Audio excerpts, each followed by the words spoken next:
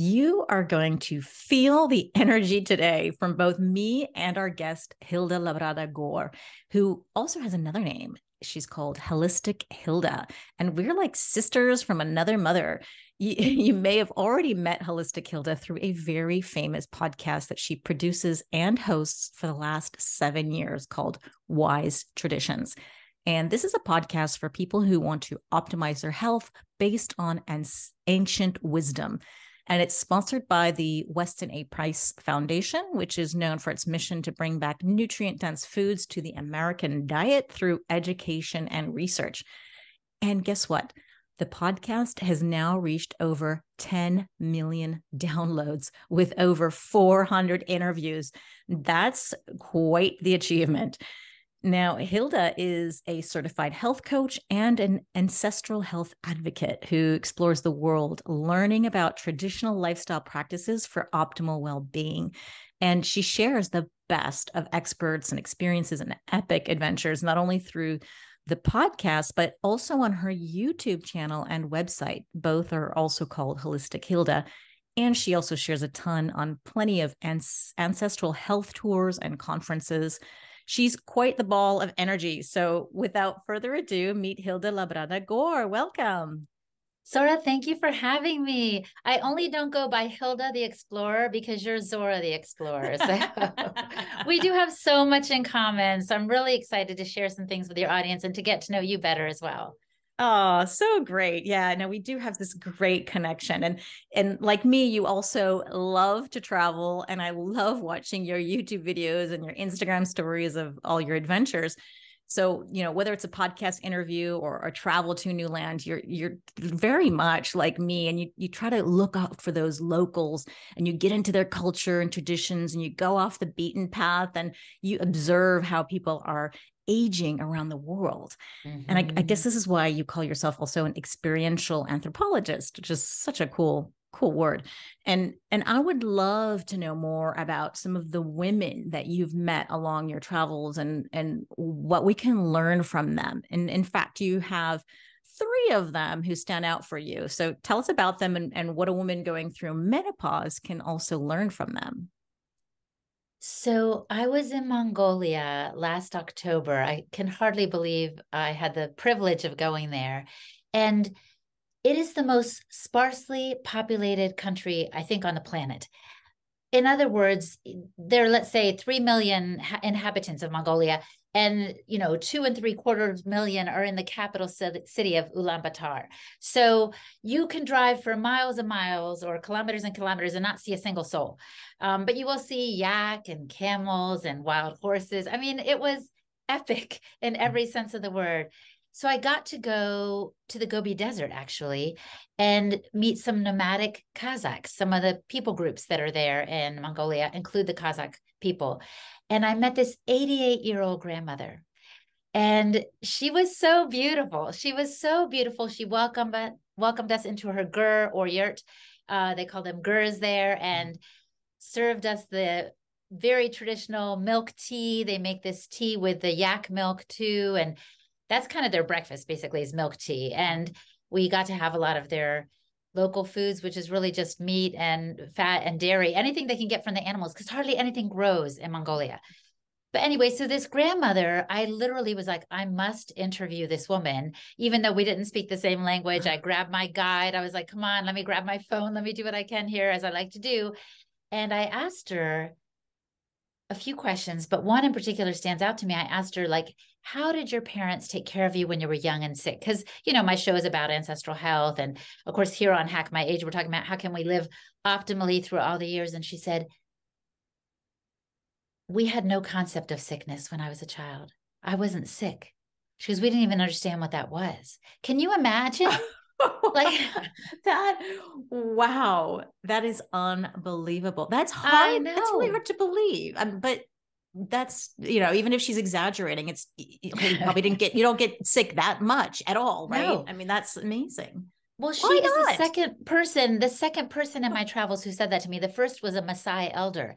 He said, we never got sick. He said, if we felt a shiver coming on, we would drink milk from the cow, and he would demonstrate drinking it straight from the udder. So she is not alone. I think people who live according to these wise traditions, who still follow the health ways of their ancestors, who are, getting that sunshine and grounding and in community, in the context of community, they're eating nutrient dense foods. I think they just thrive. Now, this is not to say that at 88, she doesn't get sick. She didn't tell me anything about that. She did say that her eyesight was dimming, but I could see that her quality of life was joyful. She kept laughing with me and patting my knee. I mean, she was just charming. And finally, I did say, kind of like, what's the secret? You have to ask every elder you meet, really, what's the secret to healthy living and life? And she literally said, family is everything. Oh, And that's what the Harvard study says. right? Adult development. Yeah. It's so beautiful. Think about, I'm so glad you're in Spain right now because they get a feeling of that. You get the feeling of the family there. But in the US, we're kind of segmented. The kids live here, their parents live there, the great grandparents are over there. Everyone's all over the country depending on their job and their career. Whereas in many of the indigenous communities I visited, the people are still together. The family members live together. As a matter of fact, yes, her son and his spouse were caring for the animals because the Kazakh people are herders. So they had probably some goats and some camels, as I recall. So she's right there and her husband's right there. And she had 6 kids. And I think she had over 40 grandkids, not far. So I didn't ask her how often they come over for dinner and all these things because the conversation was a little stilted through an interpreter. But I thought how beautiful and how important relationships are. I have a question. So you mentioned the Maasai tribe, and I went myself after I climbed Kilimanjaro. We went to the Maasai and experienced what it's like there, and I was similar diet, goat milk and meat. They didn't have many vegetables. Nothing grows there. And I same like you, I had the camera asking and interviewing, and I said, I asked about. So we had a guide who spoke English. The guide was Maasai, and or maybe it was an interpreter. I don't remember. But he asked that this person was about 30 years old, more or less. And I asked about his parents, and he said, "Oh, my dad is not alive. My parents have passed away." And I was like, "Oh, sounds like they died early." And he says, "No, at 35, that's normal." I was like, okay. So maybe they don't get sick. Maybe they just get sick and die early. I don't know. Well, it kind of goes to what people say now when they're like, we shouldn't eat like our ancestors because they died young.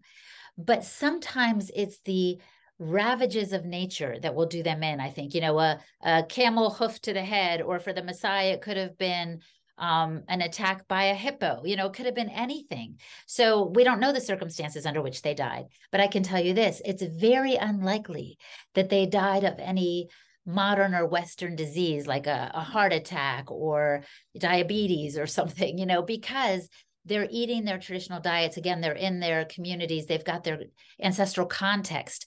I do think it's likely that it had to do something more with an attack or nature or something.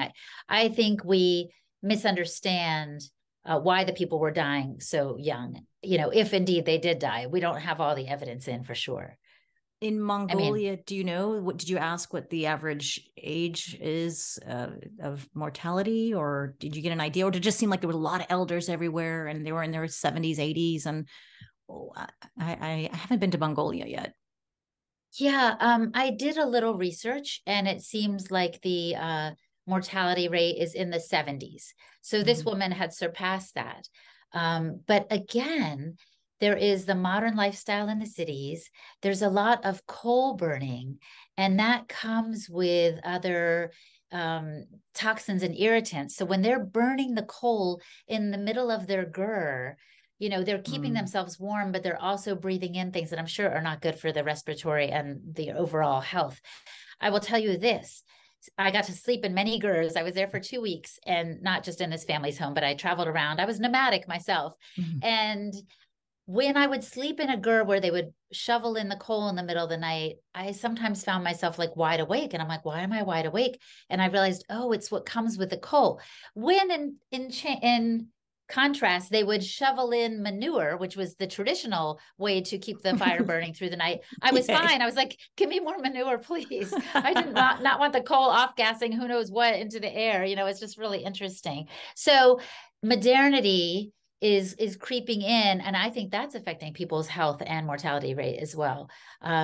Yeah, I've said, and you said at the intro, I've done a lot of travels around the world. I've also done some research, but I don't claim to know it all. So I'm sure there's some things I have yet to learn, but I just love it. I'm driven by this kind of like wanderlust that you have and this insatiable curiosity to learn more. So if you'd like, I can tell you about the second woman that I looked up to and I learned a lot from on my travels. Yes, go ahead. Okay, well, I had the privilege in Australia in 2019 to connect with a woman who goes by the name Suzanne Thompson. She's of the Inangai tribe. And just like in Mongolia and even in the US, there are various tribes of indigenous people. And so she was of this particular tribe, and I met her outside of Barcaldine in the Northern Territories there in Australia. At any rate, she told me, she's like, Hilda, I used to want to be a hairdresser working for a Vidal Sassoon salon. I'm like, okay, that's nice. She goes, but now, she says, I am custodian over the land that was once occupied by my people, by my ancestors. And it was acres and acres and acres of land. And a side note, Zora, the reason I'm saying custodian is because in their belief system, no one owns the land. It belongs to all of us. So she didn't want to say this belonged to my people, but obviously they were there and inhabiting it. And she took me on a walk, and we would see etchings and like prints of like emu feet and handprints made with like blood and spittle and urine, and they would spit it onto the hand, onto the cave wall, and then the stuff would get absorbed into the rock, and here hundreds of years later it's still on the rock. Like, it was just blowing my mind, the kind of things you would only see in a museum. I was like, wow, I get to see it up close with Suzanne Thompson. And she told me, she said, the reason I switched course is because I started listening and paying attention to my dreams, to what my ancestors were telling me. And they were calling me to take charge, to take custodianship of this land. And she's not the only Aboriginal woman I met who said, we have a custom in our tribe called Didiri, and it's a time of deep listening. And I thought, wow, if we could adopt the habit of stillness, and in our go, go, go world, it's not easy, right? But if we can adopt that habit of stillness and quiet, who knows what we could hear and what we could learn about our purpose and our path. We might hear the voice of our ancestors like Suzanne did, or we might hear the still small voice of God, or our own inner deep knowing that's saying, go this way, when you know very well you should, but you've been tamping it down because you think, oh, I've got to hustle this way. It's just fascinating. So that idea of deep listening and deep knowing really stuck with me. And so it's something I've tried to incorporate into my own life as I do breath work and prayer. I'm like, okay, can I be still, to listen and hear what I'm here for? You have to filter out the chatter. When anyone who meditates or has tried to meditate, it's not easy. The inner chatter does not shut up. It's like, why do you keep talking? And it's really hard to sit still. And so I think with this kind of, to be still and hear and listen, because I'll do that. I'll sit on the beach and I'm meditating, and oh my God, my brain just doesn't stop. And then I'm like, shut up, because I want to connect with my mom who's passed away a long time ago. I was like, I want to hear what she wants to say. And it's really hard, so it's not like it just happens. So I think it's almost, you need training, or maybe your ancestors need to guide you on this. And I would encourage people to not give up, because it's, I don't know. I don't think it comes easy to anyone. What do you think? Well, I think this is why, like, they call yoga and meditation practices sometimes, because you've got to get in this space and make space. And I have a confession to make, just so people don't think I'm there yet. Obviously, you might know, if you know me at all, I'm not there yet. But so I've decided to incorporate regular breath work. So in the morning for 20 minutes, I do the 4-7-8 breath. It's a calming breath, helps you get into that parasympathetic mode. And, it's quite meditative, actually. And I was talking to my friend Mary Reddick, and she said, if you do that twice a day for 20 minutes, like, it's supposed to really help your heart rate variability. Anyway, without getting too much into it, I'm like, I'm in. But do you know when I do the breath work? When I'm driving. And I don't know, it's not exactly the stillness my, Aboriginal friends were telling me about, but I'm like, at least I'm doing it. And it does calm me. And it's a practice. I want to get to the place where I can do the breath work. And sometimes I do, don't get me wrong, but in a place where I'm just still and I'm more open to whatever I need to hear. Right. But in the meantime, I'm driving along and doing the breath work. And it probably helps me manage traffic better. And it is working on all the things in my system, my autonomic system. But it's just funny. But I do think it's just so beautiful, and it's a stillness. It's something, I come from a Christian faith perspective, and the Bible says, be still and know that I am God, so there's a sense in which a lot of religions have this idea that we need to be still. And when we are mostly human doings instead of human beings, I think it's a good word for us today. Such a great saying, human beings and not human doings. You mentioned, I have to make a note on the breath work. I'm so proud of you, first of all, for practicing. And I done my breath work training through the Oxygen Advantage. I've only done that. I know there's a million and one practices, but I really want to understand the science behind it, because I've had some experiences with some of my clients, and I realized how powerful the breath is. It just blew my mind. And what I've learned, this is a note for anybody out there, is once I've got certified, I had several encounters with several people who were in like a panic attack or having deep stress. And I was like, yay, we can now, here I come to the rescue, and let's practice this, technique that I just learned.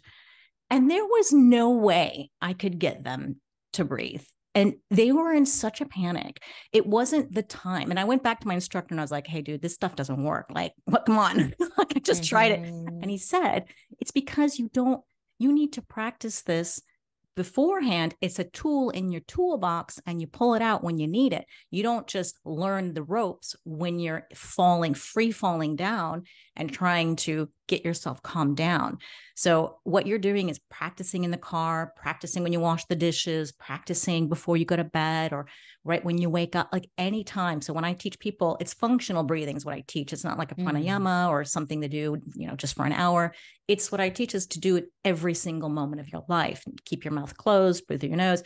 And I think when you're able to do that, when the time comes that you really need it, you're going to know what to do. And even just happened today, actually, someone came in just going through a terrible time in her life. And I was like, I wanted her to take a nap for 15 minutes. She hadn't slept for 3 hours. I mean, she only slept 3 hours the night before. And I was like, you got to take a nap. She tried. I can't, my mind's racing. Told her to start breathing, counting 4 and exhale 6. And then we tried, the 4, 7, 8. And it was really hard. And her mind was somewhere else. And, right. And it did, eventually did calm her down a little bit, but it's like she didn't have the patience for it, which is typical. Yes. And look, that's why maybe this tool, the way I framed it, will help people practice anywhere, anytime. What I learned, I think I interviewed James Nestor, who wrote, Breath, the New Science of a Lost Art, and I talked to Josh Trent, who's of Wellness and Wisdom podcast. Anyway, I've heard a lot of people talking at me about the idea of breathing, but I didn't become intentional about it until actually I started doing ice hole plunges, which might be too far for some of us. That is one way to hack your age, but another way is to slow down your breathing wherever, whenever you can. Why? Because I liken breath work to a toilet paper roll. You want it to last a long time. Your life will be extended if you breathe less and slower. So I used to think life was measured in terms of heartbeats, but now I think it's actually more having to do with breath. So you want to breathe fewer times so that your life is extended. So that's a little hack my age tip I thought I'd toss in there. Absolutely. I did a little post on what I called it, breathe less to live more. And then I did a little explanation. Yeah. And about the HRV that you mentioned. So if anybody who wears an Oura Ring in the biohacking community, we have these little computers on our hands or straps and wrist things. And if you do a breathwork practice of some kind that's supposed to make you feel calm, you will see your heart rate variability go up, and your heart rate go down. Heart rate variability is the measure of stress. So if it goes up, that means you're less stressed and you're managing fine. So it's amazing because you can actually see it. I mean, you may feel more calm, and that's really great. But we're biohackers like data. Like, we like to see the data and get all excited about curves and lines, and it's just amazing. And I see that different breathwork practices have different effects. So if you like to play around with gadgets and things, you really can see your heart rate come down. You can feel it, especially for, I think, women going through menopause, who I'm training right now through a program. And we're using breathwork techniques because if you wake up in the middle of the night, which is not unusual for a woman going through menopause, how in the world are you supposed to fall asleep again? And the breath is there. Wow, we could talk about breath. Like, I'm sorry, you just really nailed me. No, that's we're going off totally topic. fine. But yeah, let's talk about the third person you had on your mind. Yes. Well, this woman, oh my gosh, she made a huge impression on me. Mama Rosita. I met her in Ecuador in 2021. And she goes by Mama Rosita because that's one way in which in Ecuador they revere their elders. They call them mama, mother. It's really a sign of respect. Like I think in Spanish speaking countries, they'll sometimes say Don, Don Juan, you might have heard that name, it's like a sign of respect rather than sir or ma'am. But anyway, so Mama Rosita is a curandera and a partera, a healer and a midwife.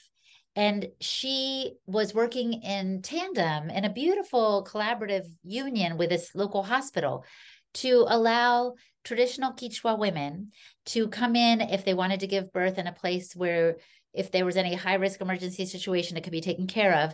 But if they wanted to do it according to their own traditions, so without any invasive procedures or interventions, unless, medically or deemed necessary by the parents. So Mama Rosita would welcome them in her, regular traditional clothing in a space that looked like a home without all the white and the white coats, because actually white in the Quechua culture signifies poison or death. So they did not want to go anywhere near a hospital. You couldn't blame them. So she would let the women, and I say let, but I mean, she would enable for the women to deliver standing if they wanted to, or squatted, or holding onto a rope. She was demonstrating all these positions to me. And it was so beautiful. So having been a midwife and collaborated with this hospital, having delivered, countless numbers of babies, when I interviewed her in Spanish, she kept repeating this one phrase. She kept saying, Nuestro cuerpo es sagrado. Nuestro cuerpo es sagrado. Our body is holy. And after some time, I let that sink in and I thought, wow, if we could honor our bodies, if we were really cognizant of how divine and beautiful they are, I think we would live differently. We tend to mistreat ourselves when we shortchange ourselves on sleep or think, whatever, I'm just going to grab these cookies because I'm hungry right now. We're not thinking, how can I really respect this body? So it was a call to awareness, really, awareness of how beautiful this life is and how we want to nurture our body. And, just like God said, or Jesus said, love your neighbor as yourself. Like, do not neglect yourself. You are sometimes kinder to others than you are to yourself, right?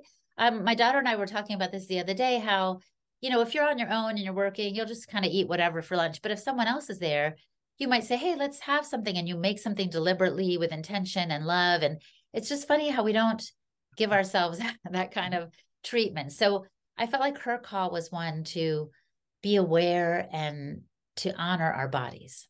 I like that. I always say your body is your temple. Treat it with respect. Yes. It's so true. I absolutely agree. So, okay, we've learned. So one was family is important. That was you learned in Mongolia. And then we said, what was the other one? I think I interrupted you with the breath work. And it was in Australia. Just stillness. She was Suzanne Thompson, but yeah, stillness. And then self-awareness or self-respect, those three pieces. And yeah, keeping family close is really, really beautiful. And that doesn't mean there's always going to be harmony, right?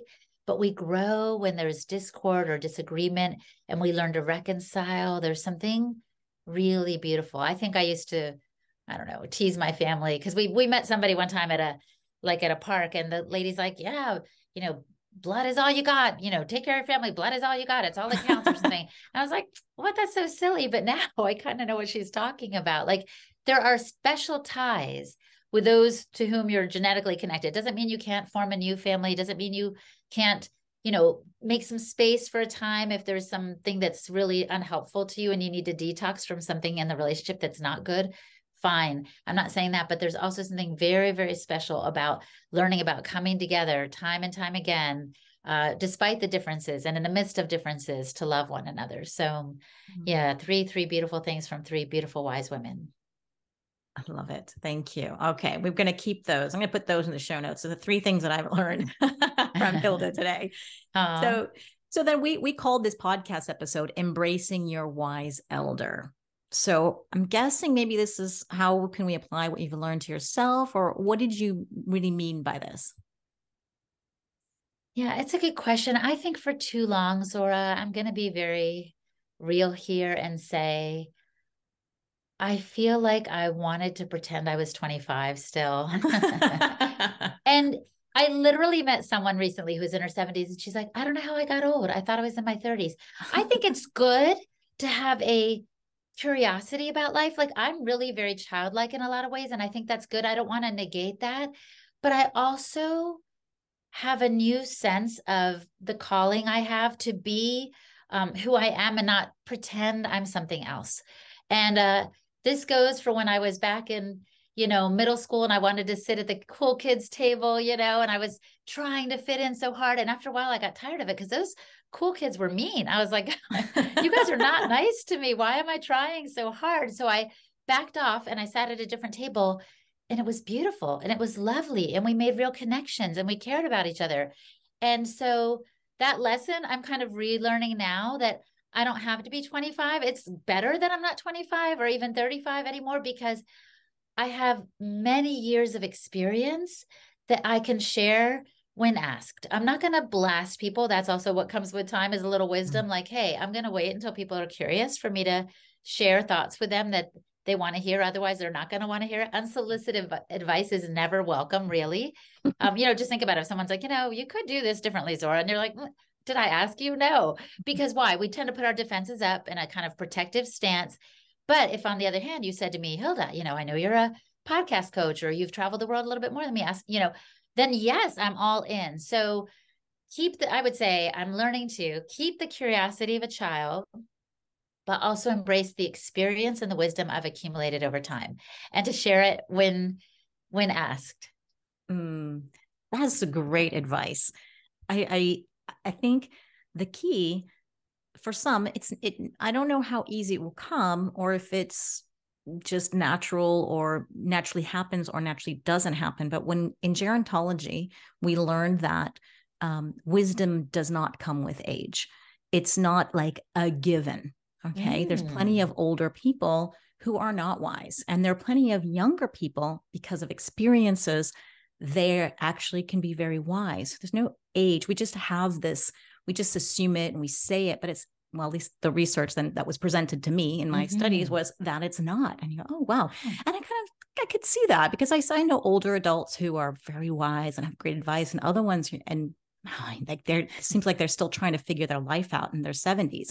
Like, okay, well, there's just everything. And so I think the key is, how we can learn from experiences and be able to transmit it. And I think part of it key is, like you said, is unsolicited advice is not the key. So try to be there, and also try to form things. I'm always, even with my kids, I was like, I want to give wise advice, but sometimes I don't feel like I'm there yet. I'm still learning. I'm like, okay, I want it to be so profound and say something really amazing that they'll remember for the rest of their lives and share with their grandkids. But I think it takes time, it takes cultivation, it takes experience, and we'll get there. If you want to, I think you can. Right. Well, there are two things I want to say to that. First of all, more is caught than taught. So your children are picking up your vibe, your essence, and it's much more powerful than words. So when you feel like, okay, I want to say just the right thing, don't worry, because you've said it in so many other ways over the years. That's one thing. But the other thing is, just a moment ago, Zora, you said, I'm still learning, I'm not there yet. I think that's part of wisdom, is recognizing our limitations, not in a way that we're self-imposing them, but realizing, here's what I know and here's how big the world is. So there's a humility that, when cultivated with curiosity and learning, serves us well and may make us wise, whether we realize it or not. So that still learning posture is one I adopt. I'm a constant student of life, and I think it's served me well and is only going to make me wiser. Maybe the people who are immature are the ones who think they've got it all figured out. You're right. And Kim says, we don't know what we don't know.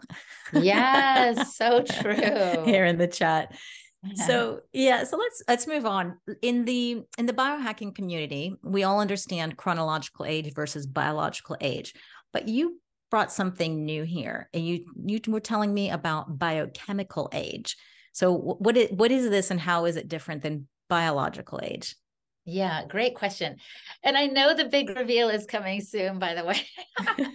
You challenged me before we even started recording a few weeks ago, or maybe it's a couple months ago now. You were like, Hilda, why aren't you telling people your age? And I was like, it's an ageist society. And you're like, but how is that going to change? So yes, I am going to get to the big reveal. But before we get there, I will answer your question. So chronological age is how many years you've been on this earth, obviously. It's the number of years. Boom, that's it. Biological is often assessed through markers having to do with your DNA methylation, how your body manages inflammation, fight or flight, and so forth. And they can actually assess that with lab tests and whatnot. You can actually see what is my biological versus my chronological age. The biochemical age is more of, as I see it anyway, it's more of an assessment of your own on how your body manages energy. It has to do with energy metabolism. It has to do I have the energy to do the things I want to do? How does my body respond when I get sick? It's not that I never get sick, because usually we all do have setbacks. Some people even see these as upgrades, which I think is really cool. It's not that I don't get sick, but when I do, how do I bounce back? So it's measuring my energy. So that's why I can say with confidence that even though I'm chronologically 61 years old, biochemically I'm much younger, and I don't need to put a number on it, but I just know why, because I feel like I'm ready to go at any given time. I'm not saying this to brag. I'm saying this with gratitude that I have the energy to do whatever I want to do, to travel across the world and not worry about jet lag, to ice plunge off. And I'm going to Minnesota in 2 days. I'm going to be jumping in the ice and doing all the things I want to do. And I do them, of course, judiciously. I'm not trying to hurt myself, or, I am aware of my age and stage, my chronological age and stage, but I'm also challenging my own previous thoughts about what it would mean to be older. Because I remember my younger years, I thought, oh my gosh, in the year 2000, I'm going to be 40 or whatever, 41. Like that's like so old. That's so old. And now I'm like, heck no, that's nothing. So I'm really grateful for this, biochemical youth that I have, where my energy is sufficient for all the things I want to do. I can bounce back from things easily. I have that resilience and probably the proper, mitochondrial function that's allowing me to live my best life. Okay, I have two questions. How do you measure the biochemical age? And two, what did you do to make it so, well, quote unquote, young, or have enough energy to do all these things that you want to do? Yeah, I'll answer number two first. I have to be honest. I give credit where credit is due. My mom is from Mexico. My dad is from Cuba. They were both and are both fireballs. Like, they are just like huge energy. They met at a dance. They never stopped dancing. My father is now 91 and he can do pull-ups. Like, he's just fantastic. My daughter went with him to Spain like 2 years ago.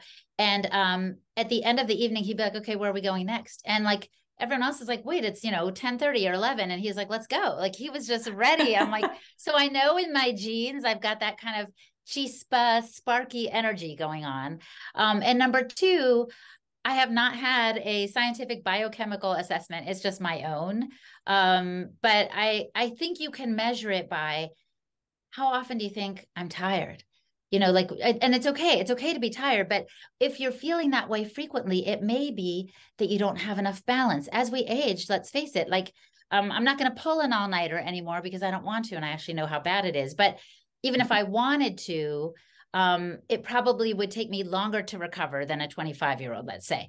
So I'm not going to do that. So I have some hacks in place, I think, that have really helped me. One is, I really do honor my sleep. This is in contrast to my father. But I go to bed, and I do have an Oura ring that helps me keep track of it. But I go to bed, when I should, let's say between 9 and 10, I make sure I'm in bed literally between 8 and 9 hours. And then I wake up so refreshed. So I am not grabbing a cup of coffee. I don't need a snack in the middle of the day. I don't get that mid-afternoon slump. It's amazing. Like, that's amazing. So honoring my sleep is one thing I do. The other thing I do that helps set my circadian rhythm and also gives me energy is I get that early morning sun. And I know you've probably talked about it here before. It's just really important to sync with nature's rhythms and help your body get tired when it should get tired at night when the sun goes down. But the sun is actually providing nutrients to our mitochondria. It revs the little engines in our cells. And this is why some people are called breatharians. Actually, they don't even eat food. They just exist off the sun power. They're called breatharians, but it really has to do with the sun. So anyway, this is fascinating stuff. But I say the sleep and the sun, I do call it shivers. I have alliteration, and food that nourishes. I think I call that sustenance, and spirit. I do things that lift my spirit. I think that might be one of the most important of all, Zora. I know I'm on a little roll, but let me just say, like, even if I did all the right things, even if I ate a good diet and I plunged in those, ice holes, and I, got the morning sun, if I didn't do something that lifted my spirit, that helped me connect, some people call it the higher self, I would say, to God, help me to connect to something bigger than myself, I think I could still be downcast and almost be older than my chronological or biological years. So I sense this fatigue actually in a lot of 20 somethings and even younger that I come across sometimes. They seem dejected, they seem unhappy. And it's not because they don't have some of these other things. It's because maybe they're missing that spirit piece, So I really also guard my energy. I don't just squander it away on whoever. I don't spend time with people who are, as they call it, energy drainers or what have you. Like, I don't do that or I avoid it if I can. I do things that make me happy most of the time. I love conversations with people and I get outside. So look for things that boost your energy. Look for simple life hacks to help you use what you've got. And you may find yourself in this very place where I'm at, where I feel, much younger than my chronological years and can live as if I were younger too. So I think we really are sisters from another mother. We're exactly the same. And I have these same practices as you and same beliefs. And I have the 28-day menopause energy reboot program going on right now.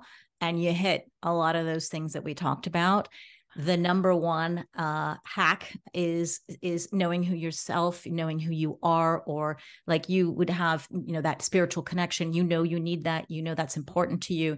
We talk a lot about family and friends and relationships and all these things where I really put them above the ice bathing and the red light therapy and, getting out in sunshine. I completely agree with you. mm-hmm. When you imagine if you have this higher purpose or who you really are and understand your needs and get them fulfilled, you almost could have a bad diet and not exercise, or you're still going to be thriving. All the rest That's is kind of right. icing on the cake. So I really love what you said, and that resonates with me and everything that I'm about to.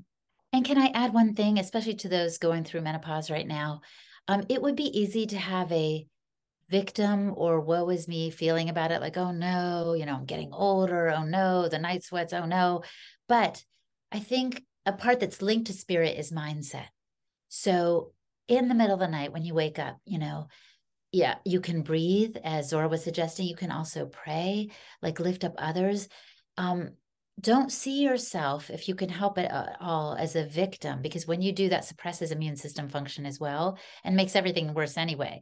So it's like, instead of, crying that it's raining, why don't you think, oh my gosh, that's great. It's helping the plants grow. It's just a little mindset flip. And one thing that helps me is gratitude. So every day I just write a few things I'm thankful for in a little journal. The more specific, the better. So it's not always just like family and friends and the sunshine. Like I'll say, that my dog, drank the raw milk this morning with joy, or whatever it is. Like, I try to get specific, and sometimes I'll even write down things I don't like. So I'll be like, okay, the fact that whatever, let's say this person didn't call me back, that's painful, but I know there's a lesson there. So I write down everything and I work for that attitude of gratitude, not just to write it down in a rote way, but to feel it. And that flips the script. So instead of being victimized by menopause, you could embrace it. Some people call it the change.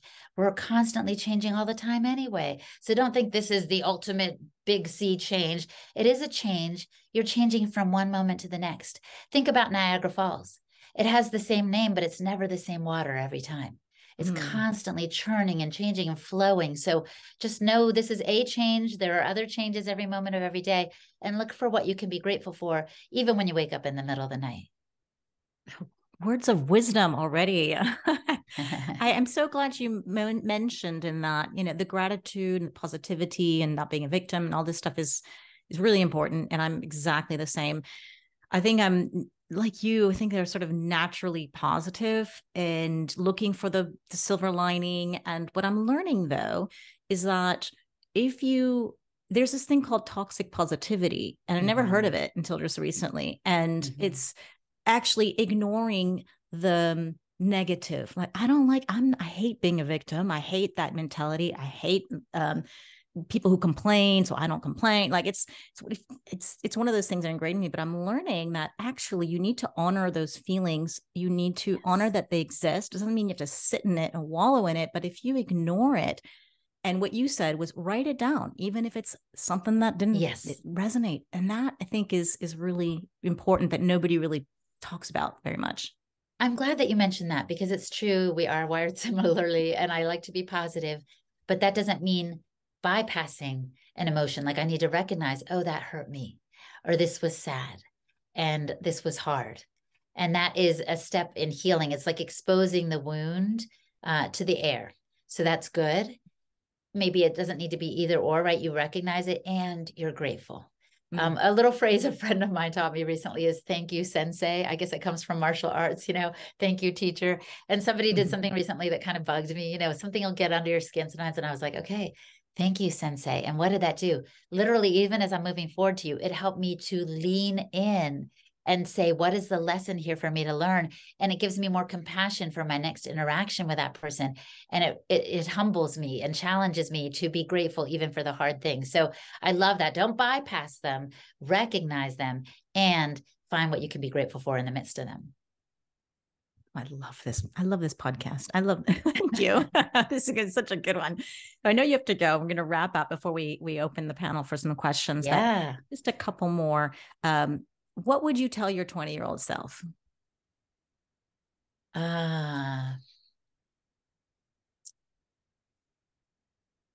This might sound trite, but I think I really would say this.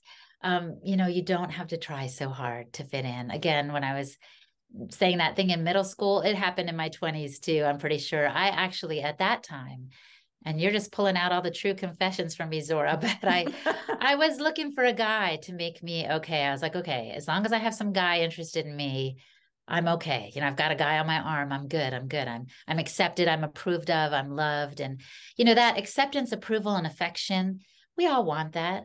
We all desire that.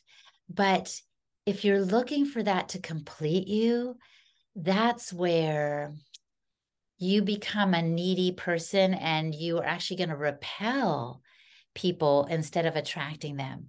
So the thing to learn is, going back to what Jesus said, love your neighbor as yourself. You do need to love yourself and be comfortable in your own skin. Stop trying to earn people's affection, approval, and attention, and it will come to you in time. And even if it doesn't, you won't care, because you're going to be so content in your own skin. Oh gosh, we had so many great golden nuggets here. Love it. All right. So I know that you have some always lots of conferences and events, and there's one coming up in June. Tell us a little bit about what's happening there. Well, I called it Holistic and Happy because that is how I'm living. And it might sound, too happy to some, but come and check it out. I would love for people to come, because we're going to explore how to have better relationships to the land and animals. Joel Salatin is going to speak. It's his farm in Swoop, Virginia, we'll be at. Mary Ruddick, my fellow experiential anthropologist, will be with us. And she overcame an autoimmune condition that had her flattened out on bed. Like, she was, for years, the doctors thought she was going to die, basically. And now she is one of the most radiant people I know. And she's an ancestral nutritionist. She's also traveled the world and examined people's diets. So we're going to talk about our relationship to food, our relationship to the land and animals. Stanton Hom is going to come and talk. He's a pediatric chiropractor. He's going to talk about our relationship to our children, the next generation. And I'm going to talk about our relationship to others and to the great spirit. So it's going to be amazing. I cannot wait. It's June 10th at Polyface. And if people just go to holistichilda.com, they can find out more about it and sign up. Oh, I love it. And if I remember, there's limited tickets, and Yeah. because I guess you want to keep the group at a certain size, and it's actually very affordable. Do you remember the price? Because I Yeah, I remember it think was it's like 135. And yes, for a full day and an amazing polyface lunch, it can't it's be beat. great. If I can just say, Zora, like I've gone to a lot of conferences. You're in hotel rooms under chandelier, artificial light. You're like, is Mhm. it raining outside? I have no idea. This is a whole different vibe. We, meet outside and there's a little covering in case it does rain, but you're near the chickens and you get a little farm tour and you see the cows. And it's like, oh my gosh, this is what life is supposed to be. So it gives you a glimpse of that. Because I'm also about experiences and having people feel how they can feel as opposed to just, hearing somebody talk. So there will be a lot of interactions and positive vibes going on. I love this. It's so true. I've been to a couple biohacking conferences last year, and everybody knew how wrong it was to sit Yeah. indoors with the artificial Yeah. lighting. Like we'd all try to go out a little bit and get some, sunshine. But it's true. It's this is the true biohacking experience is actually outdoors and under a tent and in nature. So I think it was such a cool idea, and I wish I were there in June, but I'm not going to be. I'm still in Europe then. But next time I hope to make it. And Okay. I know that there's a discount. You said happy 10 Yes, for happy 10% 10. off. But also, I Yeah. want to tell you, I might be coming to Spain in late June, early July. So if you're still there, let's get together. Yes. Yes. Absolutely. Oh my gosh, that'll be great to see you in It'd be so person. fun. Yes. We can do some fun recordings or reels or Yeah. something together. Yeah. Yeah. Yeah. Totally. Cool. So before I let you go, or before we open do you have how much Yes. time do you have? Just because I don't I know. do have time. I can do 15 minutes. Okay. I want to honor that. Yeah. Okay, cool. So anyone have questions here, you can undo the mic or you can raise your hand and I can call on you, or you can type in the chat. There's Carla, Susie. Want to start a comment? If you know Holistic Hilda, it would be great to know how you know. Susie, everyone's so shy. And that's fine. I can see if I have something else I want to share that I didn't get to say. Um, Feel free to unmute or type in the comments, you guys. And all right. And some people sometimes are driving. I pick on them and they're like, I'm driving. Hey, Kim. Hi. Hi, Hilda. Kim Hicks. Hey, Are you ever considering doing a retreat with the indigenous people? Something like I would love to go on something like that. oh, thank you for Or asking. It's funny that you should say that because when I was last with Mary Ruddick, we wondered about that. There's a sense in which it's hard, right? Because we don't want to become the Westerners that invoke change in their communities. yeah. I When we were in Mongolia, for example, we went to some homes where they would offer us candy. And Mary and I were like, what are they doing? Why are they offering us candy? Because they think that's what Westerners like. And also because they have traveled afar. And when I say afar, I'm not kidding, like on their little motorbikes or by camel or horseback, like miles and miles and miles, if not days, to get candy from the town and bring it back. So to them, it's something precious they're giving. But it made us sad because it shows how, the Western ways are creeping in. And in Wongur, one family we went to visit, we were traveling with some other Mongolians, and those Mongolians we were traveling with brought them, like, I kid you not, Lay's potato chips and like this other stuff. And we're like, don't do this to them, because once they taste one, literally, as the commercials used to say, you can't just eat one, they're going to keep eating it and wanting it. And it's like, we were so sad. So to answer your question, Kim, we would like to do that. And at the same time, we don't want to, kind of muddy the waters of the beautiful places they are. So, but I will Yeah. keep that in mind because I'm going to see Mary again soon. Obviously, she's coming to my event in June, but I think there must be a way to not change their situation too much. Funnily enough, when we were in Mongolia too, sometimes they would try to serve us like eggs or, other, let's say pancakes or something. And we were like, wait, what? No, we want to eat what you eat. And they were shocked. They were like, you're the first people, the first tourists or people that not from this area to come here who wanted to eat our food. So we Wow. want to keep them doing their thing and just kind of come alongside if possible. So it's good to know that you're interested. You're sparking that idea in my mind once again to address with Mary and see what we can come up with. Yeah, I see your point. It's a fine line, but I loved watching your journey there. It was so beautiful and inspiring. I wanted to be with you. Well, girl, let me just tell you, I am going to Switzerland this July. And though I don't know what indigenous people I could find in Switzerland, there must be some somewhere, right? But I'm going, I'm going with a friend, and we are going to see like the Lachental Valley, where Dr. Price first did meet some people who were isolated from modernity and so forth. And we will do some hiking. So, I don't think I have that on my website yet, but you could go to thebordeauxkitchen.com. That's my friend Tanya Teschke's site. Because I want my favorite thing, Kim, and you might have picked this up, Zora, too, is being with people. Like, I'm not needy anymore, but I love them. I love people. I think they're so interesting. They're just fascinating, and we exchange energy. I just have the best time being with people. So I try to do as many in-person things as I can. And also, not knowing where you're from, Kim, because I forget, even though I think we've crossed paths before, I'm doing an event at Sally's Farm at the end of this month, celebrating the 10 million download milestone mark. So wherever I can, whenever I can, I'd love to get together with people. So whether it's in Switzerland or Maryland, I'm around. Just, follow me on holistichilda.com to see where I'm going to be next. I'm on the West Coast. You and I spoke about doing a collaboration last year. Aha. Oh my gosh, California. yes. It's all coming back to me. Well, I'm going to be coming to the West Coast for sure is it June? I forget, but I'm Spain coming in again. June. I know. Well, Spain is later in June, but earlier in June, I might be going to California too. So anyways, let's keep in touch, Kim. Just DM me or something. Okay. Sounds good. Thanks for today. Yeah, you're welcome. Carla, I see you. You have a question or a comment? No, I was just going to say hello to Hilda. I met you at the retreat. Yes. Yes, right, back then, which was good. And I think, Zora, I met you with Bob Sawyer. Yes. Right. That's Bob who's connected me and Hilda, because he said you guys are so much alike. I know. Yes. And Bob is a connector. So yes, he is. Yes, he is. That's right. Oh, well done. Oh, I'm so glad you're here. So you're hitting all the good stuff. Yes. And was it at a Take Back Your Health conference we were on? Yeah. Those are so fun. Robin Shirley is so sweet. She's doing another one this April. I can't go to that one because if I could, I would, but I have to chop myself up into a million little pieces. Yeah. Good to see you. I'm glad to be here. Good to see you too. Thanks for joining. Yeah, a lot of these names look familiar. I'm like, hey, I know these people.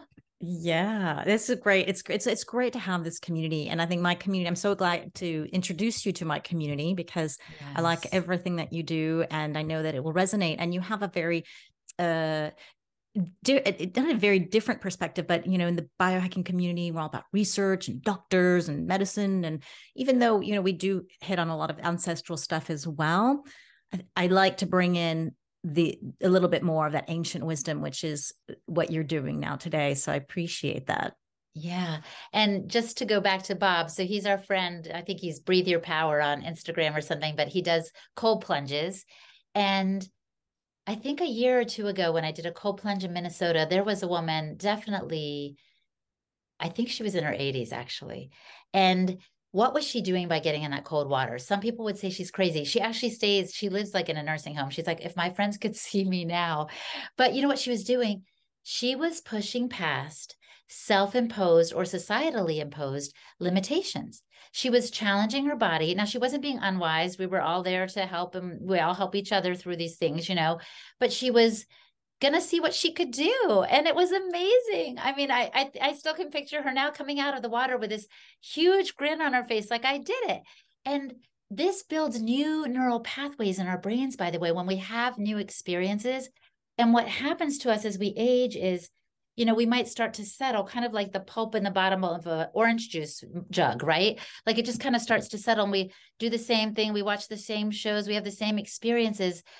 Doing something novel is so good for the brain and the spirit. You could not replace Ellie's grin or feeling with anything, with a funny TV show. No, it's not the same thing as having that experience. So whether you join me in Switzerland or Polyface or Maryland, or whether you decide today, hey, I'm going to go outside without a jacket on just to challenge myself. I'll be cold. Yes, you will be cold. We're not going to pretend it's not cold, but you're saying, hey, I can be out here for 5 minutes and I didn't die. And that's a good thing. And so that's kind of surprise your body. And I think this element is really important for growth, trying new things, learning new things, sparking those, brand new neural pathways, because if you're not growing like a plant, you're dying. And so I'd rather live as long as possible and have that rapid morbidity, than die longer, if that makes sense. Absolutely. In gerontology, we studied a lot about dementia and Alzheimer's and these diseases of aging. And in fact, learning new things is so neuroprotective. It gives you that neuroplasticity. And we know that now. You can teach an old dog new tricks. We used to not think that way. And so really encourage everyone, no matter what age you are, to always get a little bit out of your comfort zone and try new things. It's good for your health. It's good for your brain. And it's empowering. I think you feel empowered, you feel stronger and more connected, right? Absolutely. I think that's one of my dad's secrets. He's constantly learning new languages. The man is 91. Like, I'm just like, what are you doing? But no wonder his brain is sharp as a tack. I played him at Jeopardy the other day and he totally crushed me. I was like, what? So, he's keeping those things going. He's, challenging himself. Crossword puzzles, they always say, but it can be anything you want. Just keep learning. I think that's a good word, Zora. So everyone can find you on your website called holistichilda.com. Yep. They can listen to the Wise Traditions podcast. They've got you on a YouTube channel, which is also Holistic Hilda. Instagram, same thing. I'll have all the links to you in the show notes. And one thing before I let you go is a big part of our audience is a woman going through menopause. Do you have any last words for her? You've given already so many great nuggets, but anything you'd like to say before I let you go? I think I would say you are beautiful. You are absolutely beautiful. And you're just where you're supposed to be right now. You're growing, you're changing. That's part of life. Embrace it. Embrace it. I know it's hard. It has varying levels of difficulty, just like labor. Some people have back labor, which is supposed to be the worst ever. Some have it like, oh, the baby slid out and was wearing a baseball cap and ready to go. It's like different for everybody, right? So I'm not trying to negate the challenges that come with this season of life, but I would say there's something beautiful in there. Maybe you're doing that shift from the, ingenue, the young, doe-eyed, person to that wise elder. So embrace it with curiosity, and you will, find some beauty somewhere in there, if not on the other side. Oh, wonderful words. Thank you so much. I hope everyone here has been listening. Have a great day. Good night. Good morning, wherever they're at. You too, Hilda. You have a great morning, I think, in your part of the world. And hopefully we'll see you again for another chapter. Yes, I would love that. Take care, everyone. Thank you so much for tuning in.